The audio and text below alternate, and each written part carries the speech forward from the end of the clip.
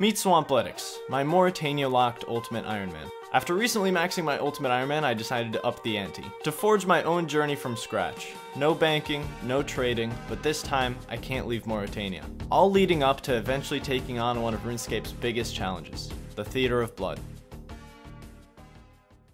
Picking up right where we left off, now having access to the Haunted Mine, it's time to train up the stats a bit more. Everything in there is decently high combat. I am currently 19 combat, which speaking of, at 20 combat, I can actually pick myself up a Slayer task. And there's a somewhat small chance that it could be in Mauritania, which would be extremely good for my account.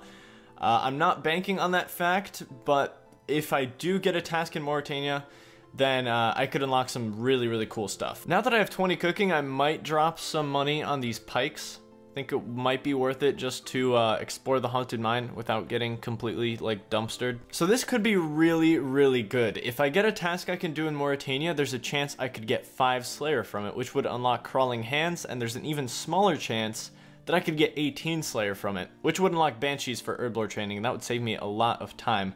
I had a quick look at the wiki on this one, and there's like a 15% chance that I actually get this task in Mauritania, so here goes nothing. Oh, never lucky, man. Never lucky, damn. I was originally thinking that I could do Terror Dogs for this one, but those are a 40 Slayer requirement, and they're a separate task, so that's pretty unfortunate. I wasn't banking on that though. I had a plan B. I was fully expecting not to get this task.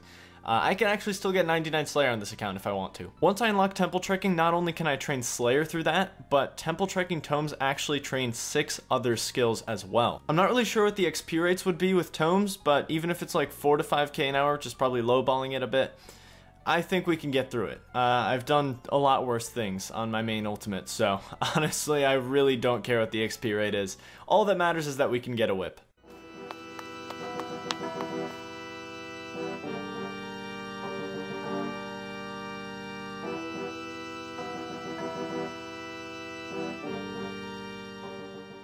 Alright, so after a brief training session, I'm ready to go. I managed to cook 1 pike out of like the 5 I had.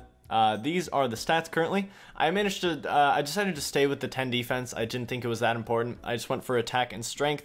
I know it's about survivability, but I have so much food that I think it's kind of overkill, the amount of food I have, so I didn't think the defense was that important, and I wanted some higher attack and strength so I could potentially flinch a skeleton to death.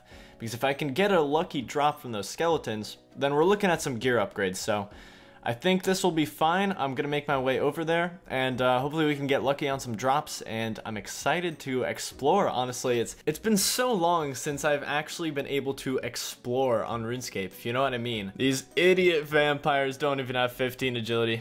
It's honestly too easy. That's where that 15 agility comes in right there. Alright, so we've got multiple ore veins here. You've got copper over there in that corner. Pretty certain that's copper and that's tin, so those are gonna make my bronze axe, and I need to find myself a pickaxe before I can actually get those, so let's go exploring. Let's just run straight in. Hopefully this bat doesn't hit me for like a 15 billion. There it is, the bronze pickaxe. Oh, we're ready to train mining. This is exciting, man. There's some stuff over here as well. There's a bunch of red dots on the map here. Just a bunch of bronze daggers. That is a steel pickaxe. Nice. I might actually go grab that. There must be some way to get over there, so I might try to figure that out, because I mean that would be an instant pickaxe upgrade. Just gonna grab myself some copper here, and then I'm also gonna grab 1 tin so I can make myself an axe after I leave here. Then I also want to take a crack at that skeleton over there. Want to see if I can kill him, just to potentially upgrade the gear. All right, I'm just gonna grab this steel pick, and this, what the heck? There's a, what? I was not expecting that at all. That's actually really cool. He's defending the treasure. All right, there's 6 mining, so I can now drop the bronze pickaxe, and I can just main this one. Perfect. This is all, I just keep getting PJ'd by the spade. This is not okay. Everything in here PJs me. It's the worst. I don't really know how I'm gonna do this. Alright, I decided to face tank it, and oh man, I am getting absolutely destroyed right now. I decided to face tank the skeleton, just so I could maybe get lucky on 1 drop. What do we get? Come on, agility potion.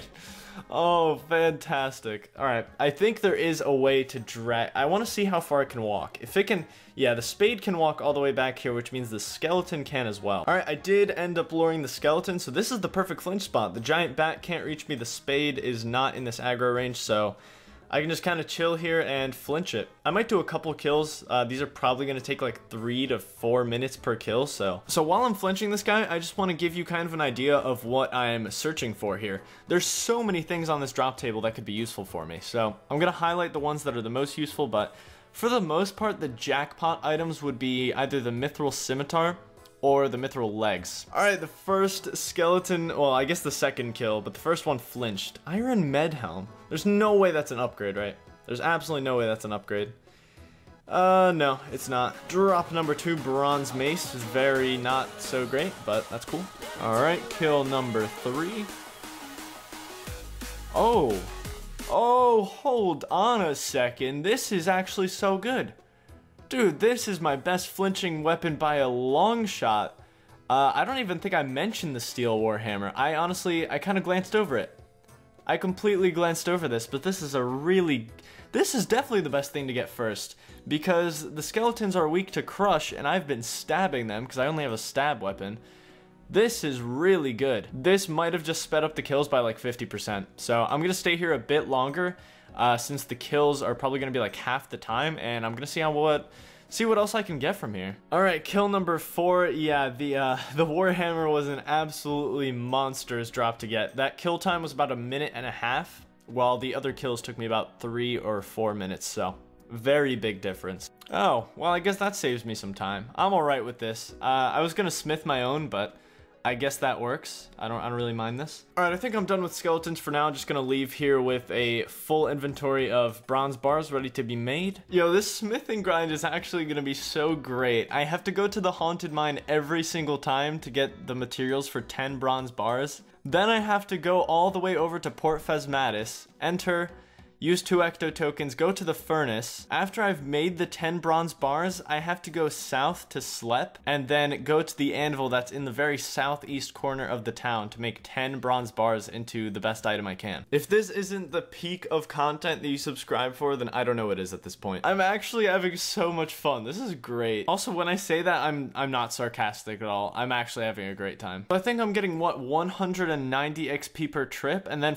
I have to go all the way from the southeast corner of Slep to the haunted mine. Oh, that's so good. Yes, the first gear upgrade. I mean, if you count the hammer, I guess, but the hammer is only for flinching. This is so good.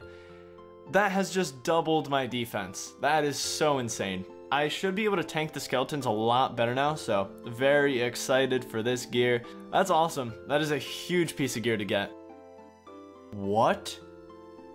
I am so confused. This has actually just changed everything. I actually mean that. It is actually... I didn't even need to allow myself this silver ore at the start of the series. The wiki said absolutely nothing of these guys dropping silver bars. That's insane. Whoa. I don't have to get 20 smithing to finish Nature Spirit. I can do it now. I have the crafting requirement. Oh my god, dude. That's honestly such a great surprise, but wow. I really was not expecting that. Alright, so just coming back from a trip of bronze bars, but more importantly, we can now make the silver sickle, which is incredible because I can complete Nature Spirit now, so requires 18 crafting, yes sir, 50 crafting XP, and I guess I'll go complete Nature Spirit. It's a really huge quest to get out of the way. Blessed sickle, there we go, very nice. This is my second inventory of food currently. I've killed 2 ghasts so far, this is the third one. Definitely getting higher defense before I start training prayer here. Fun fact, this is how I plan to get overheads. These guys give 30 prayer XP per kill, so. Alright, 3 dead ghasts, and quest complete here in a second. This is actually going to give me quite a few rewards. Probably the most important is access to the Nature Grotto, because I can now restore my prayer here, which for flinching skeleton, that's going to be really nice. 26 crafting, which is very cool. 27 hit points, and from 10 defense to 17. Ooh, small little upgrade there. Iron axe, very nice. I might just start training woodcutting with that, actually. Alright, maze random completed. This is my second one now. Let's see what we get. Not bad. I definitely got some coins, feathers, and arrows. The arrows are nice. I have 290 of those now, so. Oh, that is so frustrating.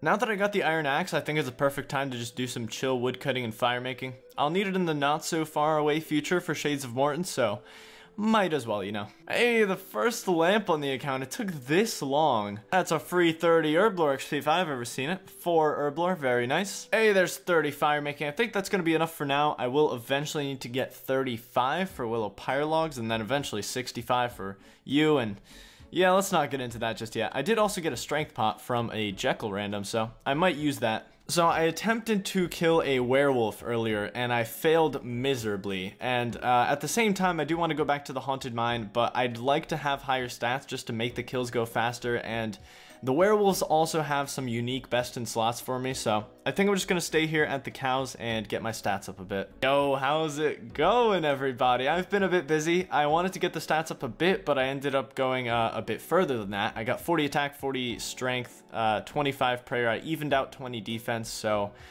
yeah, made quite a bit of progress. I think I might be able to take on a werewolf now. At least I'm pretty sure. I'm also 43 combat currently, so yeah, pretty decent progress, and I think I might actually go to skeletons first, see if I can get a Mithril Scimitar from skeletons, and that would make the werewolves a lot easier. Interesting drop. You longbow, I could actually sell that for like 500 GP, so that's a pretty good drop. Yes. Oh my god. You can probably tell by my inventory how long I've been here. I have been here so long. It's done. I've got an upgrade. That's a pretty big one as well. That's from leather to mithril right there. Let's see how much bonus that is. Oh, that's huge, dude. That's so big. I'm very happy with that. It's not an offensive upgrade, but at the very least, it's some armor. Just flinching skeletons, I've got nearly 41 strength and 5 defense levels, so I've been here quite a while. And I'm just happy it paid off. It's not a Mithril Sim, but it's a good upgrade. So the wiki actually lists a pretty interesting way to kill werewolves for lower levels, which I'm just finding out now. See, now that I have this guy low HP, I should just be able to, okay, not talk to him, but attack him with this. And let's see if that worked. Yeah, oh my good, that's so good. How did I not think of this before? This is incredible. Okay, I can definitely kill a werewolf now. Pretty interesting time to come in there, Genie. But I've actually been putting these on construction now because I realized that I need 5 construction for Darkness of Hallowvale, which is a pretty important quest down the line. So I'm going to be putting lamps on construction from now on. So I only need to get 5, so it won't be that long. Probably like a month. Ooh, that is an upgrade. It's not a very big one, but it is a very, very slim one. Yeah, it's got 2 to 1 defense bonus-ish upgrade, but at the same time, I don't need the Snelm anymore because I'm a high enough combat that the snails in the swamp just don't bother me anymore, so that is an upgrade. Nice. That's big. That is one I was looking for. That's a best in slot achieved. Very, very good. There's a very big difference between the plate body and the chain body. Look at this difference in crush bonus. That's probably the biggest thing. The plate body offers 4 extra range bonus, but since I'm not really taking that much range damage, the werewolves attacked with slash, so it has higher slash, it has higher crush, so it's definitely better in most situations. I mean, the best one to get would be the Mithril Sim, because that would just make the kill so much faster. Steel Scimitar, interesting. I mean, that's gonna be my best main weapon, I think. 14 strength bonus versus the 10 of the Wolfbane, so I guess this is my best main weapon at the moment. So I'll just kill. I've been face tanking the werewolves quite a bit, so I'll use the Steel Sim instead of the Wolfbane. That's pretty good. Another fishing random event. This should be putting me up to 10 or 11, I think. Let's see, 650 XP, 10 fishing, very nice. This is actually good. Yes, I'm back at skeletons, first of all. I'm trying to get a Mithril Scimitar from here, but I dropped my other silver bar because I thought I didn't need it. But I actually need it for Creature of Fenkenstrain, so it's good that I got this drop again. I was worried that I wouldn't get it again, and I'm only missing one thing from skeletons at the moment. It's the Mithril Sim. It's the only thing I'm hunting for. A 7 smithing, very big level for me, because I can now make bronze throwing knives, so I can start training range very slowly. Obviously, smithing is very slow for me, but I can just start stacking up these knives, and eventually, when I can get myself a bow, that will be a lot easier. But for now, I just have to start stacking up knives to train range. All right, here we go. 50 strength. Yes, you are seeing that correctly. I have gone from 40 to 50 strength just trying to obtain these items on... I've just kind of been switching off from werewolves to skeletons. A lot of flinching. But yeah, I have been here for a long time. Another fishing random event. 13 fishing. Oh, I can't believe my eyes right now. It actually exists. It's a real drop. I am done. Well, I'm not done. I still have to get 2 werewolf uniques. But that is so much better. That will make werewolves so much faster. That is the item I was looking for the most. And I finally got it. Mithril Scimitar achieved. That's my best in slot for an extremely long time. Until I get an Addy Sim from Shades of Morton. So, I got my stats up so high trying to get these items. I'm nearly 32 defense and obviously the 50 strength. So yeah, let's check the difference on these. Yeah, the Mithril Sim has 6 extra strength bonus and it also has 6 extra attack bonus. So, that's easily a max hit. Some extra accuracy. Very good to have, so... Oh, I'm happy with that. Just 2 more best in slots to achieve. That was such a long grind.